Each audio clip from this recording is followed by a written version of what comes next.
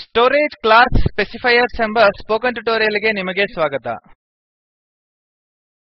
ಈ ಟ್ಯುಟೋರಿಯಲ್ ನಲ್ಲಿ ನಾವು storage class ಸ್ಪೆಸಿಫೈಯರ್ಸ್, auto keyword, static keyword, ಎಕ್ಸ್ಟರ್ನ್ keyword, register keyword ಗಳನ್ನು ಉದಾಹರಣೆಗಳ ಸಹಾಯದಿಂದ ಕಲಿಯುವೆವು. ಈ ಟ್ಯುಟೋರಿಯಲ್ ಗಾಗಿ ನಾನು ಉಬುಂಟು ಆಪರೇಟಿಂಗ್ ಸಿಸ್ಟಮ್ ನ ಆವೃತ್ತಿ 1110 ಮತ್ತು ಜಿಸಿಸಿ ಕಂಪೈಲರ್ ನ 461 ನೇ ಆವೃತ್ತಿಗಳನ್ನು ಬಳಸುತ್ತಿದ್ದೇನೆ. ಈ ಟ್ಯುಟೋರಿಯಲ್ ಅನ್ನು ಅನುಸರಿಸಲು ನೀವು C ಟ್ಯುಟೋರಿಯಲ್ ಗಳನ್ನು ಚೆನ್ನಾಗಿ ತಿಳಿದಿರಬೇಕು. ಇಲ್ಲದಿದ್ದರೆ ಸಂಬಂಧಿತ ಟ್ಯುಟೋರಿಯಲ್ ಗಳಿಗಾಗಿ ದಯವಿಟ್ಟು ಕೆಳಗೆ ತೋರಿಸಿದ ವೆಬ್ಸೈಟ್ ಗೆ ಭೇಟಿ ಕೊಡಿ. ನಾನು ಸ್ಟೋರೇಜ್ ಕ್ಲಾಸ್ ಸ್ಪೆಸಿಫೈಯರ್ಸ್ ಗಳ ಪರಿಚಯದೊಂದಿಗೆ ಆರಂಭಿಸುವೆನು. ಸ್ಪೆಸಿಫೈಯರ್ ಗಳು ವೇರಿಯೇಬಲ್ ಅನ್ನು ಎಲ್ಲಿ ಸ್ಟೋರ್ ಮಾಡುವುದು, ವೇರಿಯೇಬಲ್ ಅನ್ನು ಹೇಗೆ ಸ್ಟೋರ್ ಮಾಡುವುದು, ಒಂದು ವೇರಿಯೇಬಲ್ ನ ಆರಂಭಿಕ ವ್ಯಾಲ್ಯೂ ಏನಿದೆ, ಒಂದು ವೇರಿಯೇಬಲ್ ಎಷ್ಟು ಅವಧಿಯವರೆಗೆ ಇರುತ್ತದೆ ಎಂಬುದರ ಬಗ್ಗೆ ಕಂಪೈಲರ್ ಗೆ ಹೇಳುತ್ತದೆ. ಇದರ ಸಿಂಟ್ಯಾಕ್ಸ್ ಹೀಗಿದೆ: storage specifier, data type, variable name. Storage class specifier ಗಳ ಪ್ರಕಾರಗಳು ಹೀಗಿವೆ: ಆಟೋ, ಸ್ಟಾಟಿಕ್, ಎಕ್ಸ್ಟರ್ನ್, ರಿಜಿಸ್ಟರ್. ಆಟೋ ಎಂಬ ಕೀವರ್ಡ್ ಒಂದಿಗೆ ನಾವು ಆರಂಭಿಸೋಣ. ಆಟೋ ಎಂಬ ಕೀವರ್ಡ್ ಆಟೋಮ್ಯಾಟಿಕ್ ವೇರಿಯೇಬಲ್ ಅನ್ನು ಡಿಕ್ಲೇರ್ ಮಾಡುತ್ತದೆ. ಇದು ಲೋಕಲ್ ಸ್ಕೋಪ್ ಅನ್ನು ಹೊಂದಿದೆ. ಕೀವರ್ಡ್ ಗಳು ತಮ್ಮಷ್ಟಕ್ಕೆ ತಾವೇ ಇನಿಶಿಯಲೈಸ್ ಮಾಡಲ್ಪಡುವುದಿಲ್ಲ. ಡಿಕ್ಲೇರ್ ಮಾಡುವಾಗ ನೀವು ಕೀವರ್ಡ್ ಗಳನ್ನು ಸ್ಪಷ್ಟವಾಗಿ ಇನಿಶಿಯಲೈಸ್ ಮಾಡಬೇಕಾಗುತ್ತದೆ. ಸಿಪಿಯು ಮೆಮೊರಿ ಕೀವರ್ಡ್ ಗಳ ಸ್ಟೋರೇಜ್ ಸ್ಪೇಸ್ ಆಗಿದೆ. ನಾವು ಒಂದು ಉದಾಹರಣೆಯನ್ನು ನೋಡೋಣ. ನನ್ನ ಹತ್ತಿರ ಒಂದು ಕೋಡ್ ಫೈಲ್ ಇದೆ. ನಾವು ಇದನ್ನು ನೋಡೋಣ. ನಮ್ಮ ಫೈಲ್ ನ ಹೆಸರು auto.c ಎನ್ನುವುದನ್ನು ಗಮನಿಸಿ. ನಾವು ಇನ್ಕ್ರಿಮೆಂಟ್ ಎಂಬ ಒಂದು ಫಂಕ್ಷನ್ ಅನ್ನು ಡಿಕ್ಲೇರ್ ಮಾಡಿದ್ದೇವೆ. ಇದು ಮೇನ್ ಫಂಕ್ಷನ್ ಆಗಿದೆ. ಮೇನ್ ಫಂಕ್ಷನ್ ನಲ್ಲಿ ಇನ್ಕ್ರಿಮೆಂಟ್ ಫಂಕ್ಷನ್ ಅನ್ನು 4 ಸಲ ಕಾಲ್ ಮಾಡಲಾಗಿದೆ. ಆಮೇಲೆ ನಾವು ರಿಟರ್ನ್ 0 ಸ್ಟೇಟ್ಮೆಂಟ್ ಅನ್ನು ಪಡೆದಿದ್ದೇವೆ. ನಾವು ಫಂಕ್ಷನ್ ನ ವ್ಯಾಖ್ಯಾನವನ್ನು ನೋಡೋಣ. ಇಲ್ಲಿ ನಾವು I ಎಂಬ ವೇರಿಯೇಬಲ್ ಅನ್ನು ಆಟೋಇಂಟ್ ಎಂದು ಡಿಕ್ಲೇರ್ ಮಾಡಿದ್ದೇವೆ. ಇದು ಲೋಕಲ್ ಸ್ಕೋಪ್ ಅನ್ನು ಹೊಂದಿದೆ. ನಂತರ ನಾವು ಪ್ರಿಂಟ್ಫ್ ಅನ್ನು ಬಳಸಿ I ನ ವ್ಯಾಲ್ಯೂವನ್ನು ತೋರಿಸುತ್ತೇವೆ. I ನ ವ್ಯಾಲ್ಯೂವನ್ನು ಇಲ್ಲಿ ಹೆಚ್ಚಿಸಲಾಗುತ್ತದೆ. ನಮ್ಮ ಕೀಬೋರ್ಡ್ ನ ಮೇಲಿನ Ctrl Alt T ಕೀಗಳನ್ನು ಒಟ್ಟಿಗೆ ಒತ್ತಿ ಟರ್ಮಿನಲ್ ಅನ್ನು ನಾವು ಓಪನ್ ಮಾಡೋಣ. ಹೀಗೆ ಟೈಪ್ ಮಾಡಿ: gcc space auto.c space -o space auto. Enter ಅನ್ನು ಒತ್ತಿ ಟೈಪ್ ಮಾಡಿ .auto. ಔಟ್ಪುಟ್ 0 ಆಗಿದೆ. ಈಗ ನಮ್ಮ ಪ್ರೋಗ್ರಾಮ್ ಗೆ ಹಿಂತಿರುಗಿ. ನಾವು ಮೇನ್ ಫಂಕ್ಷನ್ ನ ಮೇಲಿರುವ ಆಟೋ ವೇರಿಯೇಬಲ್ I ಅನ್ನು ಇನಿಶಿಯಲೈಸ್ ಮಾಡೋಣ. ನಾನು ಇಲ್ಲಿಯ ಡಿಕ್ಲರೇಶನ್ ಮತ್ತು ಇನಿಶಿಯಲೈಸೇಶನ್ ಗಳನ್ನು ಇಲ್ಲಿಂದ ಕಟ್ ಮಾಡಿ ಇಲ್ಲಿ ಪೇಸ್ಟ್ ಮಾಡುವೆನು. ಸೇವ್ ಮೇಲೆ ಕ್ಲಿಕ್ ಮಾಡುವೆನು. ನಾವು ಟರ್ಮಿನಲ್ ನ ಮೇಲೆ ಎಕ್ಸಿಕ್ಯೂಟ್ ಮಾಡೋಣ. ಅಪ್ ಆರೋ ಕೀಯನ್ನು 2 ಸಲ ಒತ್ತಿ ಎಂಟರ್ ಅನ್ನು ಒತ್ತಿ. ನಾವು ಹೀಗೆ ಒಂದು ಎರರ್ ಅನ್ನು ಪಡೆಯುತ್ತೇವೆ: file scope declaration of I ಸ್ಪೆಸಿಫೈಯರ್ಸ್ auto. ಏಕೆಂದರೆ ಆಟೋ ವೇರಿಯೇಬಲ್ ಫಂಕ್ಷನ್ ಗೆ ಲೋಕಲ್ ಆಗಿದೆ. ನಾವು ಇದನ್ನು ಗ್ಲೋಬಲ್ ಆಗಿ ಇನಿಶಿಯಲೈಸ್ ಮಾಡಲು ಸಾಧ್ಯವಿಲ್ಲ. ನಾವು ಎರರ್ ಅನ್ನು ಸರಿಪಡಿಸೋಣ. ನಮ್ಮ ಪ್ರೋಗ್ರಾಮ್ ಗೆ ಹಿಂತಿರುಗಿ. ಇದನ್ನು ಡಿಲೀಟ್ ಮಾಡಿ ಇಲ್ಲಿ ಪೇಸ್ಟ್ ಮಾಡಿ. ಸೇವ್ ನ ಮೇಲೆ ಕ್ಲಿಕ್ ಮಾಡಿ ಮತ್ತು ಟರ್ಮಿನಲ್ ನ ಮೇಲೆ ಎಕ್ಸಿಕ್ಯೂಟ್ ಮಾಡಿ. ಅಪ್ ಆರೋ ಕೀಯನ್ನು ಒತ್ತಿ ಹಿಂದಿನ ಕಮಾಂಡ್ ಅನ್ನು ಮರಳಿ ಪಡೆಯಿರಿ. ಎಂಟರ್ ಅನ್ನು ಒತ್ತಿ ಹೀಗೆ ಟೈಪ್ ಮಾಡಿ .auto. ಎಂಟರ್ ಅನ್ನು ಒತ್ತಿ. ಹೌದು, ಇದು ಕೆಲಸ ಮಾಡುತ್ತದೆ. ಔಟ್ಪುಟ್ 0 ಆಗಿದೆ. ಏಕೆಂದರೆ ನಾವು I ನ ವ್ಯಾಲ್ಯೂವನ್ನು 0 ಗೆ ಇನಿಶಿಯಲೈಸ್ ಮಾಡಿದ್ದೇವೆ. ಈಗ ನಾವು ಸ್ಟಾಟಿಕ್ ಎಂಬ ವೇರಿಯೇಬಲ್ ಅನ್ನು ನೋಡೋಣ. ಸ್ಟಾಟಿಕ್ ವೇರಿಯೇಬಲ್ ನ ಬಗ್ಗೆ ಹಿಂದಿನ ಟ್ಯುಟೋರಿಯಲ್ ಗಳಲ್ಲಿ ನಾವು ಅಭ್ಯಾಸ ಮಾಡಿದ್ದರೂ ಇಲ್ಲಿ ನಾನು ಸಂಕ್ಷಿಪ್ತವಾಗಿ ವಿವರಿಸುವೆನು. ಸ್ಟಾಟಿಕ್ ವೇರಿಯೇಬಲ್ ಗಳನ್ನು 0 ಗೆ ಇನಿಶಿಯಲೈಸ್ ಮಾಡಲಾಗುವುದು. ಪ್ರೋಗ್ರಾಮ್ ಕಂಟ್ರೋಲ್ ಬ್ಲಾಕ್ ನಿಂದ ಹೊರಗೆ ಹೋದ ಮೇಲೆ ಸಹ ಅವುಗಳು ನಾಶವಾಗುವುದಿಲ್ಲ. ವೇರಿಯೇಬಲ್ ನ ವ್ಯಾಲ್ಯೂ ವಿವಿಧ ಫಂಕ್ಷನ್ ಕಾಲ್ ಗಳ ನಡುವೆಯೂ ಮುಂದುವರಿಯುತ್ತದೆ. ಸಿಪಿಯು ಮೆಮೊರಿ ಇವುಗಳನ್ನು ಸ್ಟೋರ್ ಮಾಡುವ ಸ್ಥಳ ಆಗಿದೆ. ನಾವು ಒಂದು ಉದಾಹರಣೆಯನ್ನು ನೋಡೋಣ. ನಾನು ಇದೇ ಕೋಡ್ ಫೈಲ್ ಅನ್ನು ಎಡಿಟ್ ಮಾಡುವೆನು. ನಮ್ಮ ಪ್ರೋಗ್ರಾಮ್ ಗೆ ಹಿಂತಿರುಗಿ. Ctrl Shift S ಕೀಗಳನ್ನು ಒಟ್ಟಿಗೆ ಒತ್ತಿ.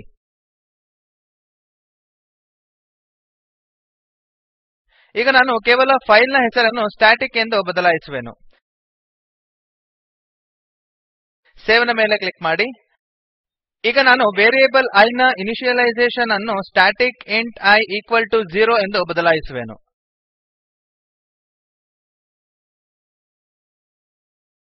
ಸೇವ್ ನ ಮೇಲೆ ಕ್ಲಿಕ್ ಮಾಡಿ. ಈಗ ಏನಾಗುತ್ತದೆ ಎಂದು ನೋಡೋಣ. ಫೈಲ್ ಅನ್ನು ಟರ್ಮಿನಲ್ ನ ಮೇಲೆ ಎಕ್ಸಿಕ್ಯೂಟ್ ಮಾಡಿ. ಹೀಗೆ ಟೈಪ್ ಮಾಡಿ, GCC space static dot C space -o space start. Enter ಅನ್ನು ಒತ್ತಿ. ಹೀಗೆ ಟೈಪ್ ಮಾಡಿ, /stat. ಎಂಟರ್ ಅನ್ನು ಒತ್ತಿ. ಔಟ್ಪುಟ್ ಹೀಗೆ ಕಾಣುತ್ತದೆ, 0 1 2 3. ಏಕೆಂದರೆ ಸ್ಟಾಟಿಕ್ ವೇರಿಯೇಬಲ್ ಗಳು ಗ್ಲೋಬಲ್ ವೇರಿಯೇಬಲ್ ಗಳಾಗಿವೆ. ಸ್ಟಾಟಿಕ್ ವೇರಿಯೇಬಲ್ ನ ಸ್ಕೋಪ್ ಅವುಗಳನ್ನು ಡಿಫೈನ್ ಮಾಡಿದ ಫಂಕ್ಷನ್ ನಲ್ಲಿ ಲೋಕಲ್ ಆಗಿದೆ. ಅವುಗಳು ತಮ್ಮ ವ್ಯಾಲ್ಯೂವನ್ನು ಫಂಕ್ಷನ್ ಕಾಲ್ ಗಳ ನಡುವೆ ಕಳೆದುಕೊಳ್ಳುವುದಿಲ್ಲ. ಈಗ ನಾವು ಎಕ್ಸ್ಟರ್ನ್ ಎಂಬ ಕೀವರ್ಡ್ ನ ಬಗ್ಗೆ ತಿಳಿಯೋಣ.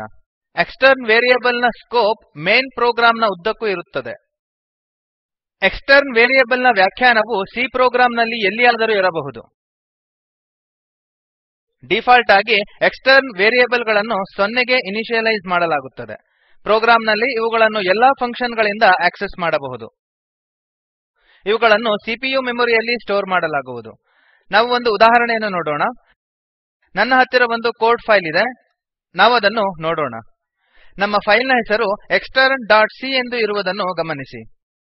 ನಾನು ಇಂಟಿಜರ್ ವೇರಿಯೇಬಲ್ x ಎಂಬ ಒಂದು ವೇರಿಯೇಬಲ್ ಅನ್ನು 10 ಕ್ಕೆ ಇನಿಶಿಯಲೈಸ್ ಮಾಡಿದ್ದೇನೆ.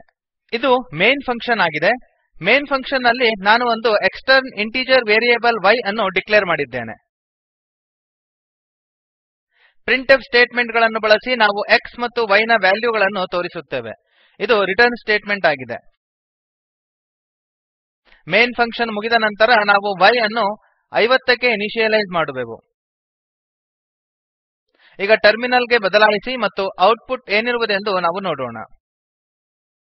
ಹೀಗೆ ಟೈಪ್ ಮಾಡಿ, GCC space extern.c space -o space ext.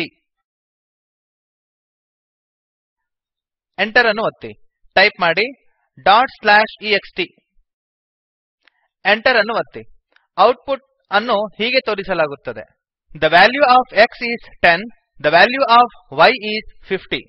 ನಾವು ತಿಳಿದಂತೆ ಎಕ್ಸ್ಟರ್ನ್ ಕೀವರ್ಡ್ ನ ವ್ಯಾಲ್ಯೂ ಮೇನ್ ಫಂಕ್ಷನ್ ನ ಉದ್ದಕ್ಕೂ ಇರುತ್ತದೆ. ನಾವು ಇದನ್ನು ಪ್ರೋಗ್ರಾಮ್ ನಲ್ಲಿ ಎಲ್ಲಿಯಾದರೂ ಡಿಫೈನ್ ಮಾಡಬಹುದು. ಎರಡೂ ಸ್ಟೇಟ್ಮೆಂಟ್ ಗಳು ಸಮರ್ಥಿಸಲ್ಪಡುತ್ತವೆ. ಈಗ ನಾವು ರಿಜಿಸ್ಟರ್ ಎಂಬ ಕೀವರ್ಡ್ ನತ್ತ ನಡೆಯೋಣ. ರಿಜಿಸ್ಟರ್ ವೇರಿಯೇಬಲ್ ಗಳು ಸಾಮಾನ್ಯ ವೇರಿಯೇಬಲ್ ಗಳಿಗಿಂತ ಬೇಗನೆ ಆಕ್ಸೆಸ್ ಮಾಡಲ್ಪಡುತ್ತವೆ. ಅವುಗಳನ್ನು ಮೇನ್ ಮೆಮೊರಿಗೆ ಬದಲಾಗಿ ರಿಜಿಸ್ಟರ್ ಮೆಮೊರಿಯಲ್ಲಿ ಸ್ಟೋರ್ ಮಾಡಲಾಗುತ್ತದೆ. ರಿಜಿಸ್ಟರ್ ಸೈಜ್ ತುಂಬಾ ಚಿಕ್ಕದಾಗಿರುವುದರಿಂದ ಸೀಮಿತ ಸಂಖ್ಯೆಯ ವೇರಿಯೇಬಲ್ ಗಳನ್ನು ಬಳಸಬಹುದು. 16 ಬಿಟ್ಸ್ 32 ಬಿಟ್ಸ್ ಅಥವಾ 64 ಬಿಟ್ಸ್. ಈಗ ನಾವು ಒಂದು ಉದಾಹರಣೆಯನ್ನು ನೋಡೋಣ. ನನ್ನ ಹತ್ತಿರ ಒಂದು ಕೋಡ್ ಫೈಲ್ ಇದೆ. ನಾವದನ್ನು ನೋಡೋಣ. ಫೈಲ್ ನ ಹೆಸರು register.c ಎನ್ನುವುದನ್ನು ಗಮನಿಸಿ. ಇಲ್ಲಿ ನಾವು ರಿಜಿಸ್ಟರ್ ಇಂಟಿಜರ್ ವೇರಿಯೇಬಲ್ ಅನ್ನು ಡಿಕ್ಲೇರ್ ಮಾಡಿದ್ದೇವೆ. ಈ ವೇರಿಯೇಬಲ್ ರಿಜಿಸ್ಟರ್ ಮೆಮೊರಿಯಲ್ಲಿ ನೇರವಾಗಿ ಸ್ಟೋರ್ ಆಗುವುದು. ಇದು I ನ ವ್ಯಾಲ್ಯೂವನ್ನು 1 ರಿಂದ 5 ರವರೆಗೆ ತೋರಿಸುವ ಫಾರ್ ಲೂಪ್ ಆಗಿದೆ. ಇದು I ನ ವ್ಯಾಲ್ಯೂವನ್ನು ತೋರಿಸುವುದು. ನಾವು ಪ್ರೋಗ್ರಾಮ್ ಅನ್ನು ಎಕ್ಸಿಕ್ಯೂಟ್ ಮಾಡಿ ನೋಡೋಣ. ಟರ್ಮಿನಲ್ ನ ಮೇಲೆ ಹೀಗೆ ಟೈಪ್ ಮಾಡಿ, GCC space register.c space -o space register. Enter ಅನ್ನು ಒತ್ತಿ. ಹೀಗೆ ಟೈಪ್ ಮಾಡಿ, /register. ಎಂಟರ್ ಅನ್ನು ಒತ್ತಿ. ಔಟ್ಪುಟ್ ಹೀಗೆ ಕಾಣುವುದನ್ನು ನೀವು ನೋಡಬಹುದು. Values stored in register memory 1 2 3 4 5. ಇಲ್ಲಿಗೆ ನಾವು ಈ ಟ್ಯುಟೋರಿಯಲ್ ನ ಕೊನೆಗೆ ಬಂದಿದ್ದೇವೆ. ಸಂಕ್ಷಿಪ್ತವಾಗಿ ಈ ಟ್ಯುಟೋರಿಯಲ್ ನಲ್ಲಿ ನಾವು storage class ಸ್ಪೆಸಿಫೈಯರ್ಸ್, auto keyword, static keyword, ಎಕ್ಸ್ಟರ್ನ್ keyword, register keyword ಗಳನ್ನು ಕಲಿತಿದ್ದೇವೆ. ಒಂದು ಅಸೈನ್ಮೆಂಟ್. ಮೊದಲ 5 ಸಂಖ್ಯೆಗಳ ಮೊತ್ತವನ್ನು ಪ್ರಿಂಟ್ ಮಾಡಲು ಒಂದು ಪ್ರೋಗ್ರಾಮ್ ಅನ್ನು ಬರೆಯಿರಿ. ಪ್ರೋಗ್ರಾಂನಲ್ಲಿ ಆಟೋ ಮತ್ತು ಸ್ಟಾಟಿಕ್ ಎಂಬ ಎರಡು ಕೀವರ್ಡ್ ಗಳನ್ನು ಡಿಕ್ಲೇರ್ ಮಾಡಿ. ಈ ಕೆಳಗಿನ ಲಿಂಕ್ ನಲ್ಲಿ ಲಭ್ಯವಿರುವ ವಿಡಿಯೋವನ್ನು ವೀಕ್ಷಿಸಿ. ಇದು ಸ್ಪೋಕನ್ ಟ್ಯುಟೋರಿಯಲ್ ಪ್ರಕಲ್ಪದ ಸಾರಾಂಶವಾಗಿದೆ. ನಿಮಗೆ ಒಳ್ಳೆಯ ಬ್ಯಾಂಡ್ವಿಡ್ತ್ ಸಿಗದಿದ್ದರೆ ನೀವಿದನ್ನು ಡೌನ್ಲೋಡ್ ಮಾಡಿ ನೋಡಬಹುದು. ಸ್ಪೋಕನ್ ಟ್ಯುಟೋರಿಯಲ್ ಪ್ರಕಲ್ಪದ ತಂಡವು ಸ್ಪೋಕನ್ ಟ್ಯುಟೋರಿಯಲ್ ಗಳನ್ನು ಬಳಸಿ ಕಾರ್ಯಶಾಲೆಗಳನ್ನು ನಡೆಸುತ್ತದೆ. ಆನ್ಲೈನ್ ಪರೀಕ್ಷೆಯಲ್ಲಿ ಉತ್ತೀರ್ಣರಾದವರಿಗೆ ಪ್ರಮಾಣಪತ್ರವನ್ನೂ ಕೊಡುತ್ತದೆ. ಹೆಚ್ಚಿನ ಮಾಹಿತಿಗಾಗಿ ದಯವಿಟ್ಟು ಈ ಲಿಂಕ್ ಗೆ ಬರೆಯಿರಿ. ಸ್ಪೋಕನ್ ಟ್ಯುಟೋರಿಯಲ್ ಪ್ರಕಲ್ಪವು ಟಾಕ್ ಟು ಅ ಟೀಚರ್ ಪ್ರಕಲ್ಪದ ಒಂದು ಭಾಗವಾಗಿದೆ. ಇದು ಐಸಿಟಿ ಎಂಎಚಆರ್ಡಿ ಮೂಲಕ ರಾಷ್ಟ್ರೀಯ ಸಾಕ್ಷರತಾ ಮಿಷನ್ ಭಾರತ ಸರ್ಕಾರದ ಆಧಾರವನ್ನು ಪಡೆದಿದೆ. ಈ ಮಿಷನ್ ನ ಬಗ್ಗೆ ಹೆಚ್ಚಿನ ಮಾಹಿತಿಯು ಕೆಳಗೆ ತೋರಿಸಿದ ಲಿಂಕ್ ನಲ್ಲಿ ಲಭ್ಯವಿರುತ್ತದೆ. ಐಐಟಿ ಬಾಂಬೆಯಿಂದ ಸ್ಕ್ರಿಪ್ಟ್ ನ ಅನುವಾದಕಿ ಸಂಧ್ಯಾ ಪುಣೇಕರ್ ಹಾಗೂ ಪ್ರವಾಚಕ ವಾಸುದೇವ. ಧನ್ಯವಾದಗಳು.